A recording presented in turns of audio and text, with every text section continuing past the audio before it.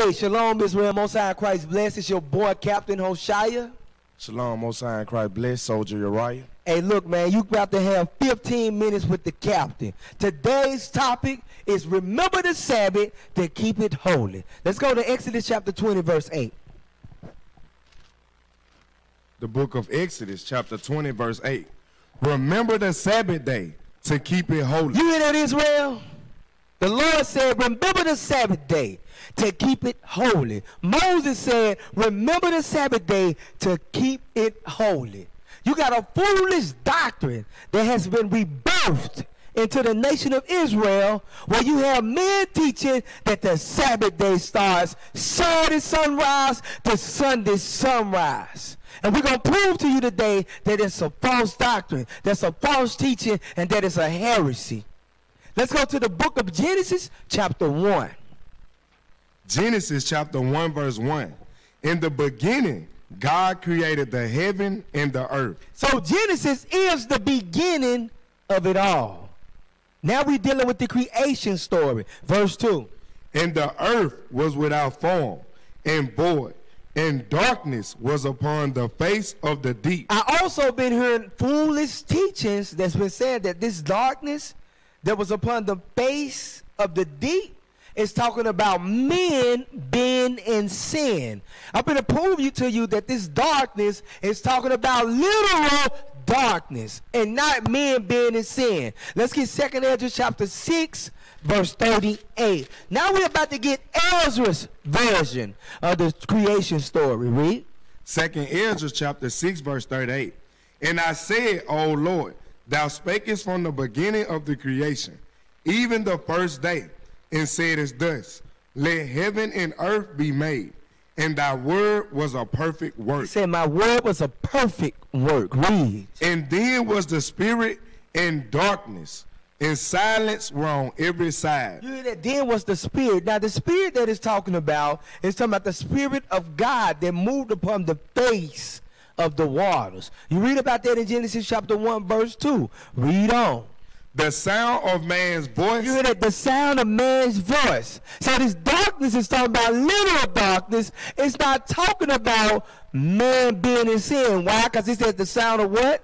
The sound of man's voice was not yet formed. The sound of man's voice has not yet been formed. So this darkness is literal darkness. The earth was covered with darkness. Let's go right back to what was at Genesis chapter 1, verse 2. Genesis chapter 1, verse 2. And the earth was without form, and void, and darkness was upon the face of the deep. So Israel, don't be simple. What came first? Darkness. Darkness. Darkness came first. Read on. And the Spirit of God moved upon the face of the waters. Read. And God said, let there be light. What came secondly? Light. Light. Light. Light came secondly.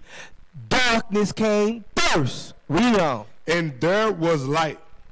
And God saw the light, that it was good. And God divided the light from the darkness. And God called the light day. God called the light day. The hours of light, Israel, is called day. Read. And the darkness he called night. The hours of darkness is called night. Read on. And the evening. Your evening hours is called night. Read on. And the morning. Your morning hours is called light. Read. Were the first day. Or it's called day. Your evening hours are called night, and your morning hours is called day. Now look, hold on, let's go deep into that. Now look, this is what I want to do next. You know what? I forgot to bring this out. You had a brother, he went on Facebook, and he said, Captain Hoshea, prove to me that the evening hours is called night.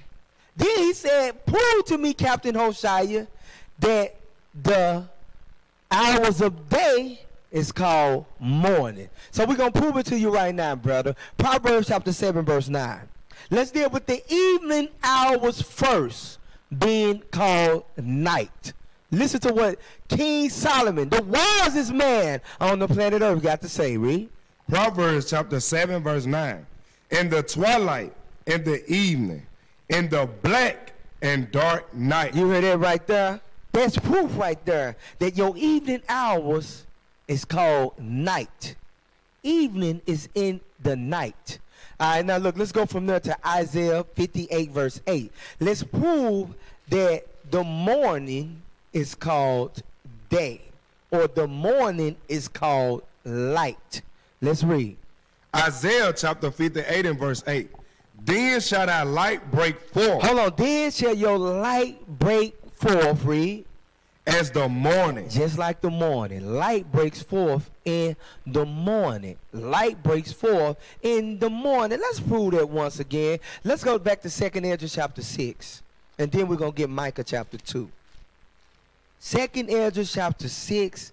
I think what we want, verse 40 this time. 2nd Ezra chapter 6, verse 40. Then commandest thou a fir light. Then commandest thou a fir light to do what? To come forth. To come forth, or to do what, Israel? Break forth. To break forth. Light break forth in the morning. During your morning hours. Read on. To come forth of thy treasures, that thy work might appear. All right, let's go back to where we was at. Isaiah. Now go to Micah 2, verse 1 now. Because we still dealing with the morning being called light, or the morning being called day, or the light being called morning. That's what we still dealing with. We already proved to you that the evening is called night. Now we're proving to you that the light is called morning. Read. Micah chapter 2, verse 1. Woe to them that devise iniquity and work evil upon their bed. The Lord said, destruction to you Israelites that devise iniquity. All you think of is iniquity. And you wake up. You go to sleep thinking evil. Read. When the morning is light. The morning is what? When the morning is light. You hear that, Israel? Morning is light. Morning is light. Your hours of light is called morning. Read. They practice it because it is in the power of their hand. Okay, now let's go from there. So we just proved out of the Holy Bible that the evening is called darkness and the morning is called light. We just proved that right there. So now let's go right back to Genesis chapter 1, verse 5. Genesis chapter 1, verse 5. And God called the light day, and the darkness he called night. Read. And the evening. The hours of darkness, or the covering of darkness. Read. And the morning. Or the breaking forth of light, or the hours of light. Were the first day. Made of the first day.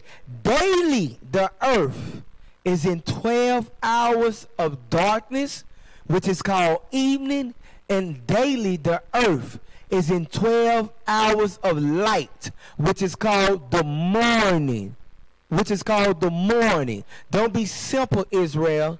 The hours of darkness came first. A day cannot begin when the sun rises. Why? The sun wasn't created until the fourth day. The sun was created 4 days later. Remember, there is light in the sky without the sun. Understand that, Israel. Now look, let's go from there to Daniel chapter 8, verse 26. Let's get more proof that a day begins at evening. And Sunday is actually, and the Sabbath is actually Friday sundown to Saturday sundown. From evening to evening. Read what you got. Daniel chapter 8, verse 26. Read. And the vision of the evening and the morning, which was told, is true. Wherefore, shut thou up the vision, for it shall be for many days. So now we're going to deal, now we're going to deal with this vision of the evening and morning. Let's see what this vision of the evening and morning is. Let's jump up to Daniel chapter 8, verse 13. Verse 13. Then I heard one saint speaking And another saint said unto that certain saint which spake, how long shall be the vision concerning the daily sacrifice? So this vision is concerning the daily sacrifice. Right now, Israel, we keeping the Feast of Dedication. The reason why we keep the Feast of Dedication, because when you read in the book of Maccabees, the Greeks conquered us. The Greeks took our temple. They dallied with harlots. They set up idolatry. They set up idolatries monuments. They set up their. They also sacrificed swine's flesh on our sanctuary. When you read, as you read on, you'll read how Judas Maccabees and his brothers led the nation of Israel to take the sanctuary back and to cleanse it, therefore giving us the Feast of Dedication. Read on. And the transgression of desolation, to give both the sanctuary and the host to be trodden underfoot. So the saint that is talking about that was asking the question here was Mattathias. You can read about that in 1 Maccabees chapter 2. Read on. And he said unto me, unto 2,300 days, then shall the sanctuary be cleansed. So he said to 2,300 days, then shall the sanctuary be cleansed. So the vision of the evening and morning is talking about the 2,300 days. The 2,300 days that the sanctuary, the 2,300 days to when the sanctuary was to be cleansed. That's what it's talking about. And when do these 2,300 days begin? In the evening. In the evening. Because he said, what in verse 26? Read that again. Verse 26. And the vision of the evening and the morning. Which is talking about the 2,300 days. Then shall the sanctuary be cleansed. The 2,300 days till the sanctuary is to be cleansed. These 2,300 days start when? In the evening. In the evening. Remember, you have 12 hours of evening and 12 hours of morning. With that, Israel, we're going to say shalom.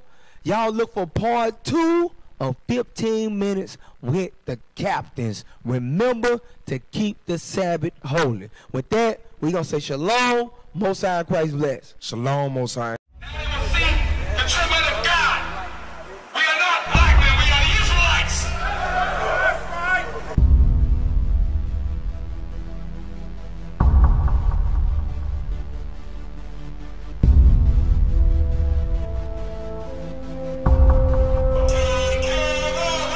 Take care of us. And the children too. We have repented. How are you? People want to know, who's the king? O nation of Israel, it's time to return to the Father. O nation of Israel, it's time to return to the Father. Now why they trying to make it so hard to serve God? And why when I say that I'm a Jew, it sound odd? For years I've been walking around saying that I'm a black man.